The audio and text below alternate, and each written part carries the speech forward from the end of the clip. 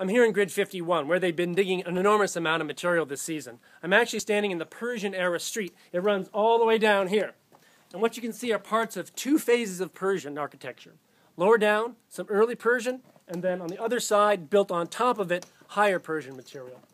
Here we have the lower material by these tools, and here we have the large ashlar blocks of the higher era Persian material. And buried in front of this doorway is one of the Persian era dog burials.